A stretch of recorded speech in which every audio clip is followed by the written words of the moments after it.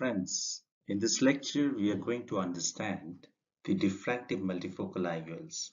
The science behind the diffractive multifocal IOLs have been regarded as a little complex with many rings or steps designed on such lenses. We will try to understand what these diffractive steps mean, what role do they play to help patients see the near and the distance in case of bifocal IOLs, and also near, intermediate, and distance in case of trifocal IOLs. A few years back, I had the opportunity to see a lighthouse with some of my friends. In fact, there are very few people who would not stop by to see if ever they pass by a lighthouse. A lighthouse is one of those few things that has always intrigued us and caught our imagination. Standing by the sea or the ocean, the lighthouse has stood tall through this test of centuries to help men navigate through the many vagaries of sea life and reach destinations safely. Though the history of lighthouses can be traced back to the Roman Empire or beyond, the modern lighthouse optics is credited to Jean-Augustin Fresnel in the 18th century. Prior to Fresnel, the lighthouse optics consisted of huge lenses that collected the light from an equally big lamp and threw it parallel or collimated many hundred miles over the sea for the ship to navigate. Well, though this system of lenses and reflectors were installed to throw the light to the sea, it actually could collect this very little light from the lamp and send it back to the sea. So they could not actually trap a large amount of light. The reflectors and the lenses that were built, they could only trap only a small percentage of light. All prior systems, however, paled by comparison with the advent of the Fresnel lens. The advent of the Fresnel lens actually changed this. So Fresnel understood that much of the refraction done by these huge lenses could be replaced by a thinner lens with a step design. Each of these steps would bend the light by a certain degree to make the light emerging from the lamp of the lighthouse parallel, right? So thus Fresnel lenses allowed the construction of lighthouse optics with short focal length and large aperture without the mass and volume of material that went into prior medieval lighthouse optics. And in the next slide, we will see how a Fresnel lens would look like. Fresnel understood that these lenses, that much of the refraction done by these huge lenses could be replaced by a thinner lens, as I said in the last slide. And these lenses would have a step design. You design a step design, and each of the steps would bend the light by a certain degree to make the lights emerging from the lamp of the lighthouse parallel. Thus, Fresnel lenses allowed the construction of lighthouse optics without the kind of, the huge lenses that were associated with lighthouse optics prior to the advent of the Fresnel lenses. Now, Fresnel lenses, it is important to understand, could be of many different types. It could be light from the lighthouse optics thrown to the far off sea parallel so that ships can view that light hundreds of miles away. Fresnel could be of different orders, could be first order, second order, third order, each of these orders meaning how this light is going to be projected, how far this light is going to be projected to carry the different signals to the ships, right? For example, lighthouses could be erected, close to the harbor to guide the ships to the harbor. So those will not have a zero order of light going parallel. those will be of either third order or fourth order. That is, the light will actually be more focused and they will be having a focal length of short distances.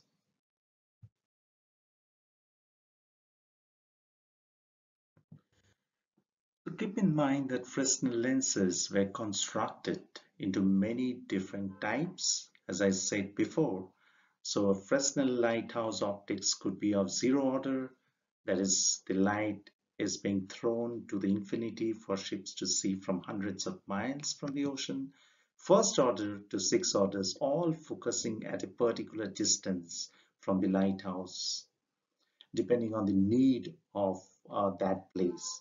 A sixth order lens would throw a light at a very, very short distance, specifically placed at the harbor, right, to guide the ships go near the harbor. The modern day diffractive multifocal lenses are a concept from Fresnel lenses. As you would be aware, these lenses are stepped or sawtooth designed to create multiple focal points. And let me bring my pointer. So this is what you can see. These are actually steps over here, steps. And this is a cross section of those steps that I have drawn. So the Fresnel lenses applied in diffractive multifocal lenses is to collect parallel rays of light and focuses it on the retina, right? These lenses that are adapted in refractive multifocal lenses for the patients, they collect the parallel rays of light and focus it onto the retina, right? But in lighthouse optics, however, the Fresnel lenses were designed to, to collect the light from the lamp and throw it parallel, collimated over the sea, right? So they were of two different, concepts. The refractive multifocal IOLs collect, the divergent parallel rays of light and converge it, while the Fresnel lenses in lighthouses, they collect divergent rays of light and makes it collimate, right? However, the basic optics, however, remains the same. So Fresnel optics, together with Thomas Young's diffractive interference of light, have helped to create the modern diffractive multifocal lenses. So these are the two names, Jean Augustin Fresnel and Thomas Young, who have actually contributed a lot and whose work has been adapted to today's diffractive multifocal lenses. So if you talk of Thomas Young, Young's interpretation of the wave theory of light showed the world how light could be played with to create constructive interference and thus orders or focal points, right? So light could be the waves that are coming out can be played with in such a way that they create constructive interference, and that can actually be utilized to make the focal points. So ophthalmic scientists are heavily indebted to both Fresnel and Young for their contribution to optics and paving the way for modern diffractive lenses. So in Young's double slit experiment, the science on which all diffractive multifocal IOLs based, light is passed through the first single slit. Over here you can see that there is a source of light that would come and it would pass through this first single slit, right? And as it passes, it will spread out, you can see. So the light that passes through the slit spreads in, and the spreading would be inversely proportional to the slit width. That is, if the opening is smaller, the spreading of light over here will be more. If the opening is bigger, then the spreading of light will be less, right? Think of, a lot of people is there in a room and they're trying to come out of, and there's been a fire and they're trying to come out of that room from that door. If the opening of the door is small, then once they come out of the room, they will spread out larger. If the opening is big, if the door opening is big, then they don't spread out that much, right? So the light that passes through the slit spreads as it comes out of the opening. This spreading of light, as I said, is basically called diffraction. So this is basically diffraction. The spreading of light that comes out of the slit is called diffraction. Now, in Young's double slit experiment, why do we call it double slit? Because this is the single slit. When light comes out, it spreads out, right? And when it spreads, it also comes across these 2-second slits over here. And as the waves pass through, this wave pass through, the wave is of a single wavelength of light, say for example, it passes through these 2 slits over here. They again become 2 secondary waves. And as this secondary waves comes out from these 2 slits, they will interact with each other, creating constructive interference, right? And destructive interference also. What do we mean by constructive interference? And what do we mean by destructive interference?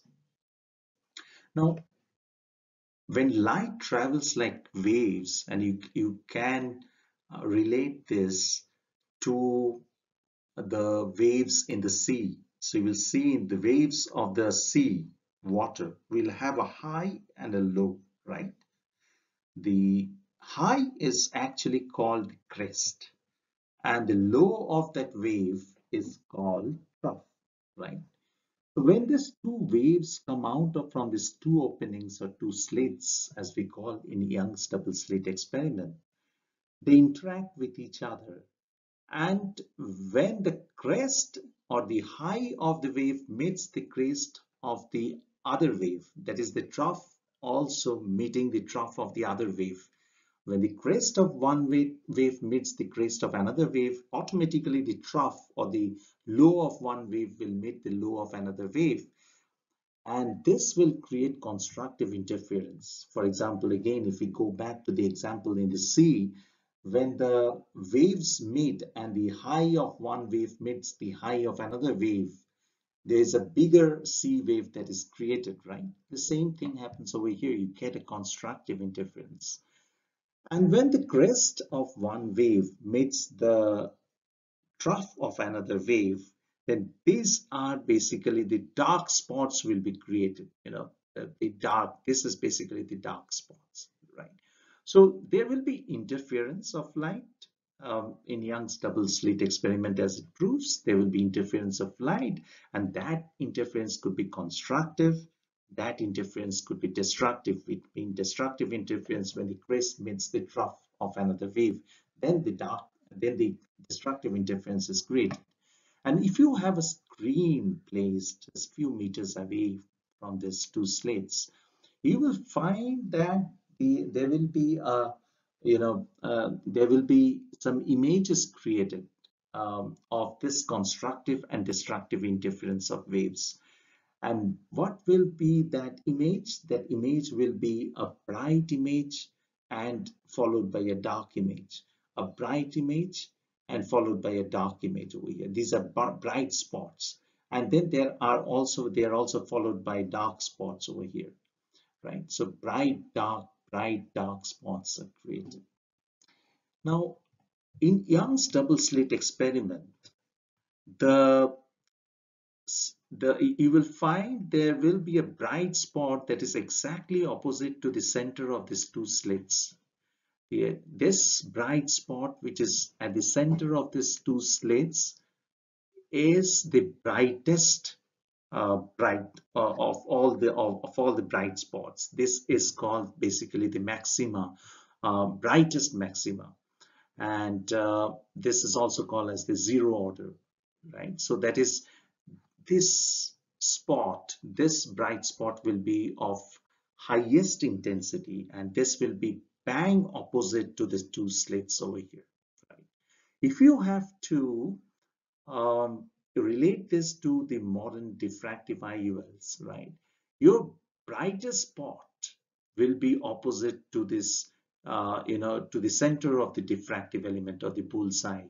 This bright spot will be always created the rays of light that actually hits this step over here and hits this step over here, they will create this bright spot over here, right? This will be the brightest spot, or the zero order will be always opposite to this center of diffractive element, or the bullseye over here.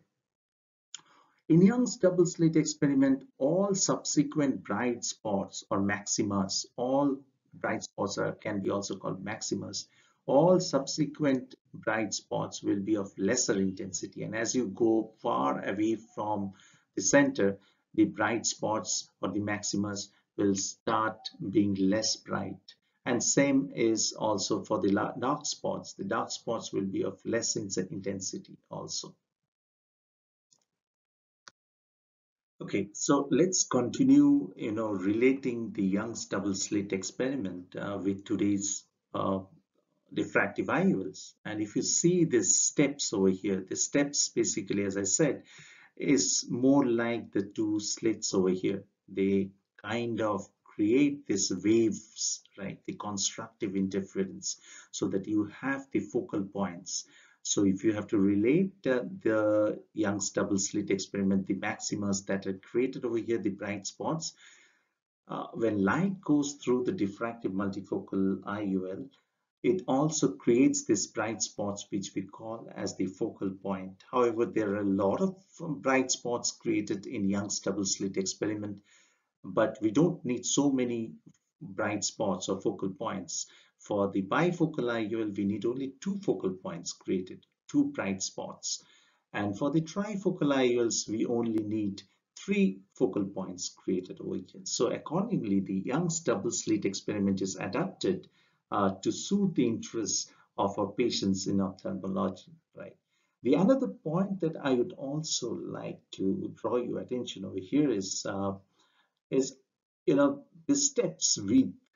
You will notice that the step widths over here are coming down. The step widths are coming down as we move from the center to the periphery. And why do you think that the step widths are coming down?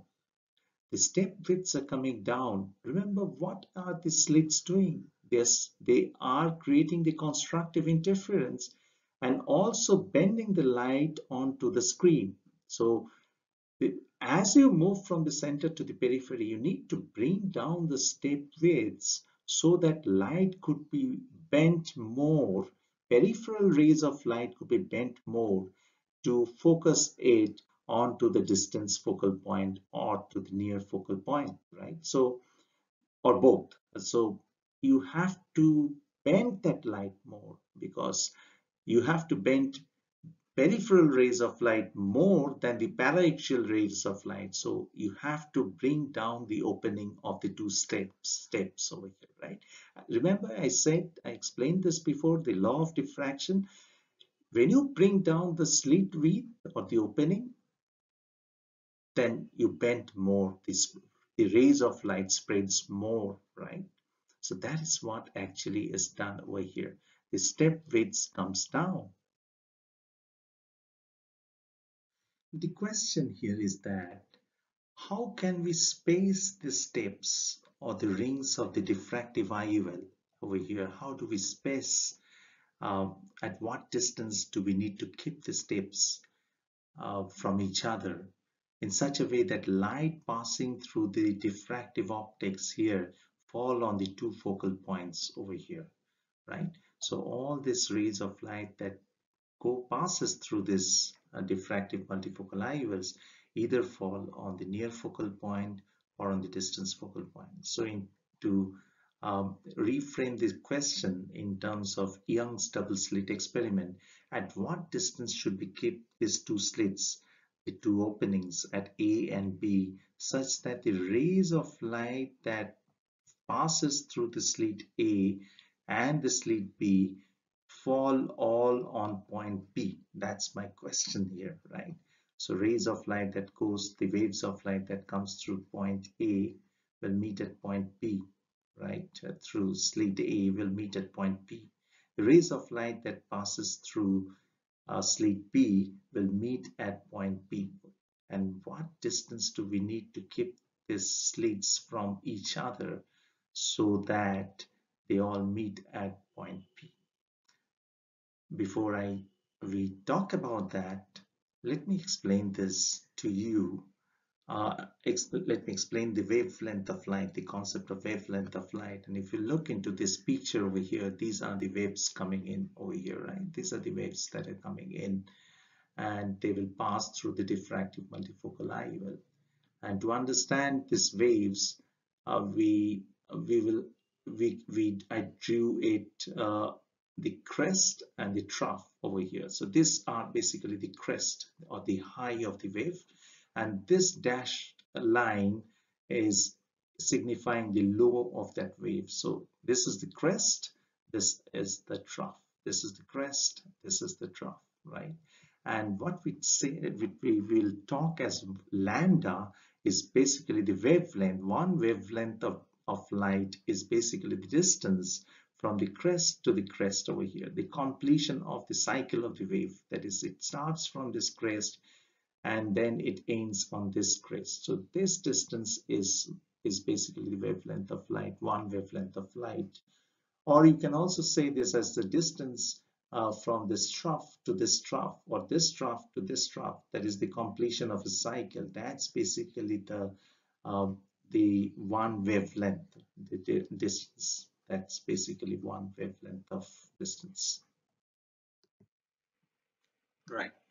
So what we're trying to do here is trying to understand at what distance we are going to place these two openings so that all rays of light are now meeting at a point P.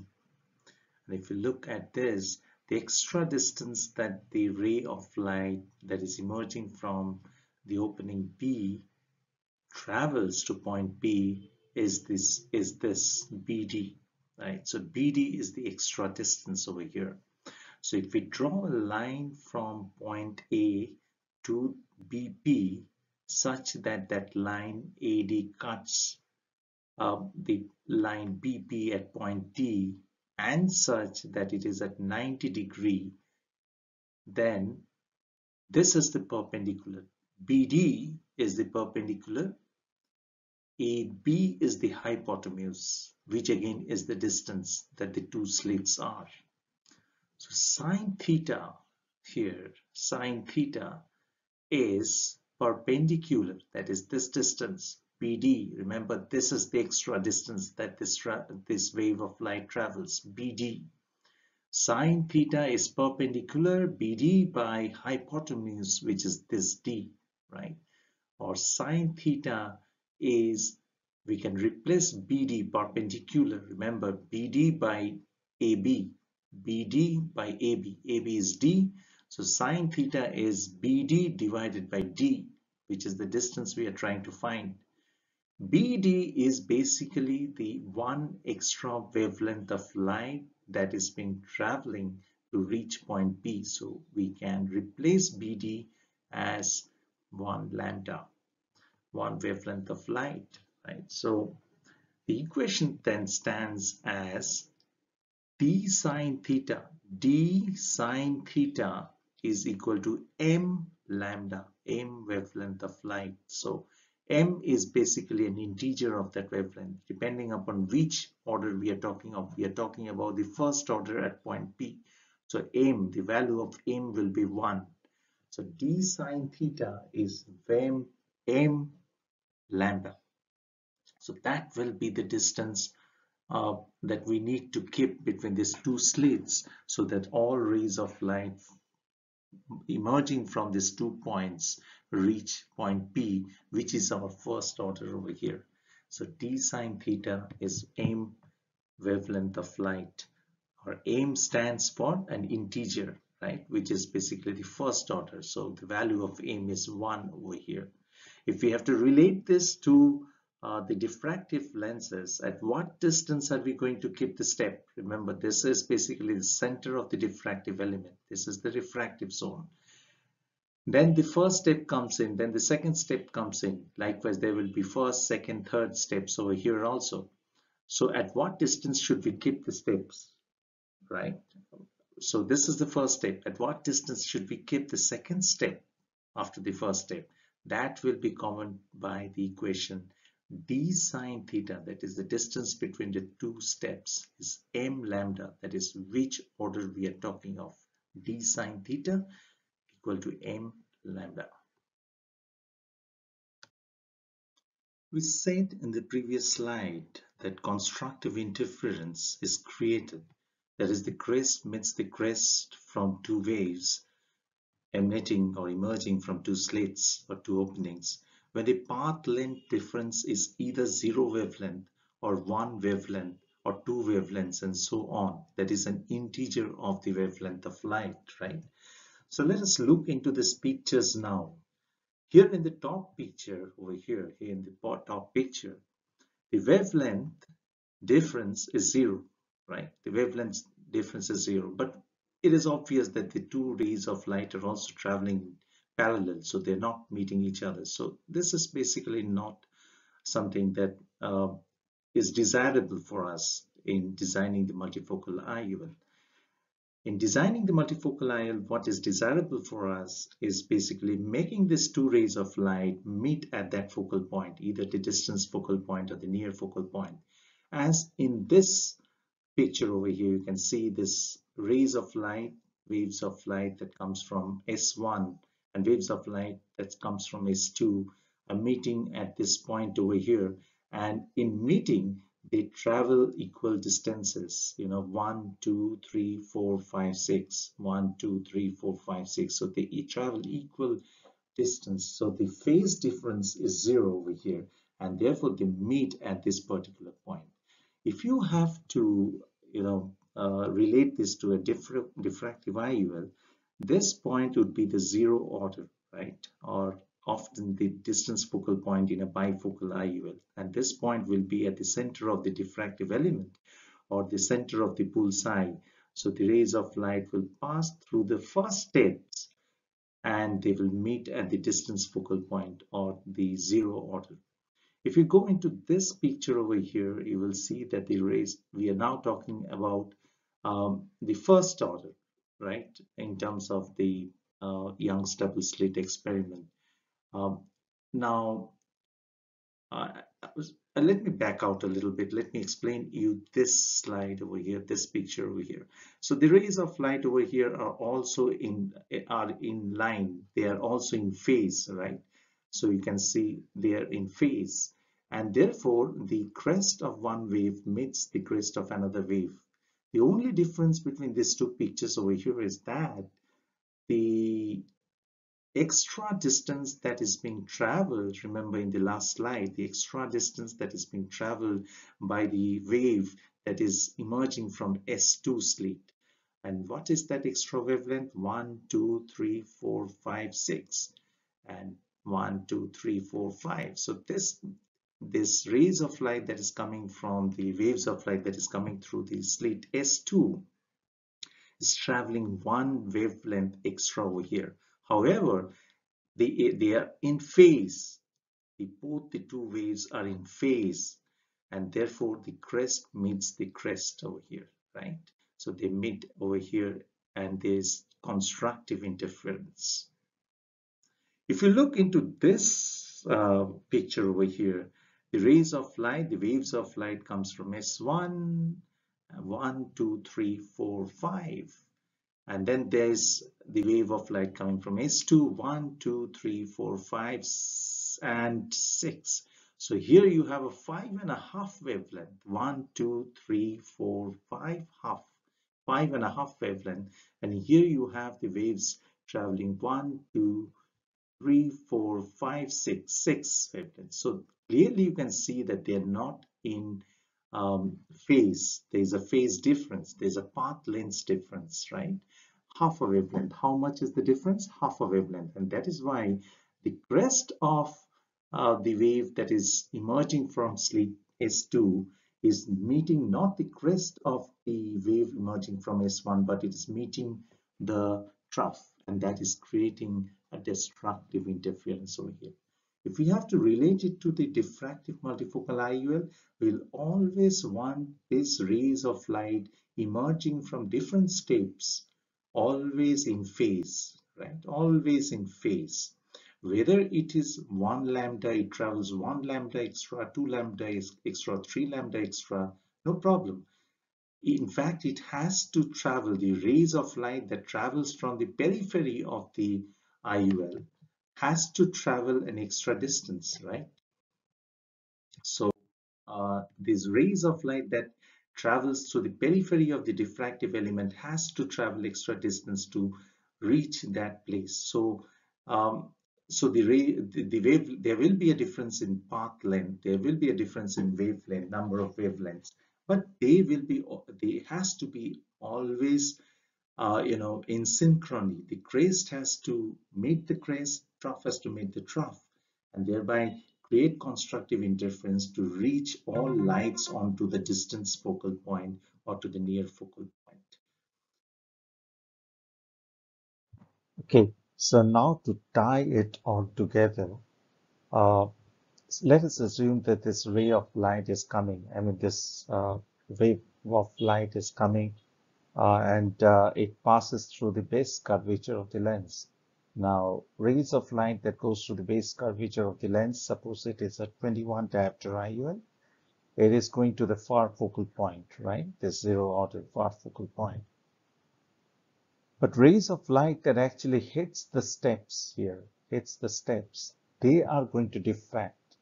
And we, we know from the Young's double slit experiment that when light passes through the slits, they interfere and they go through all the orders, right? They are not restricted to reaching just one order, but they go to the zero orders, the first order, the second order, and so on. So light that actually hits the steps, they are diffracted or spread to the far focal point, which is the zero order, and which is also spread to the near focal point, which is in this case is the first order. And similarly, some light also is lost because it goes to the third or second orders and third orders. I'm talking in terms of a bifocal IOL. For a trifocal IOL, the second order will be the intermediate focal point, right? So this is how the diffractive multifocal IOLs work. Again, the base curvature of the lens contributes light to the far focal point.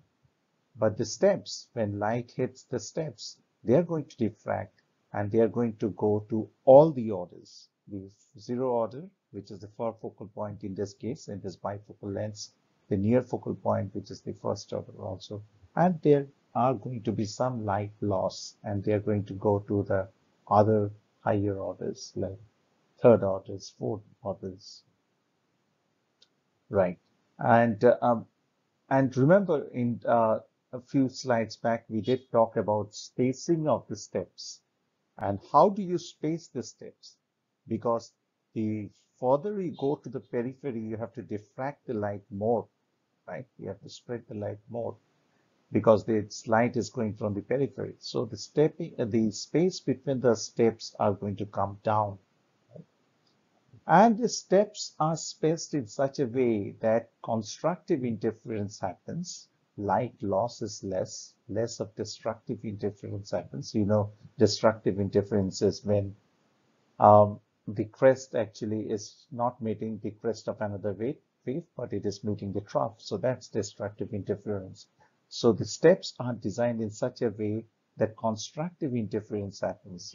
That is, whenever the path difference between the rays of light that passes from one step and the other step is more than one lambda or more than one wavelength of light, a step is created so that a constructive interference can be created, right? Whenever the path difference is an integer of one lambda, so they have to create the path difference between the successive steps as an integer of one wavelength of light. That is, it cannot be half. It has to be one wavelength of light, or two wavelength of light, three wavelength of light. This is how the steps are actually designed. So what would be the height of the steps and what is the significance of the height of the steps over here? We are so long we were talking about the distance of the steps. what would be the significance of the height of the steps if we talk about the height of the steps? The height of the steps or the rings helps in the distribution of the incoming light into the distance and near focal points. That is, what percentage of light will be distributed to the distance and what percentage of light will be distributed to the near focal point.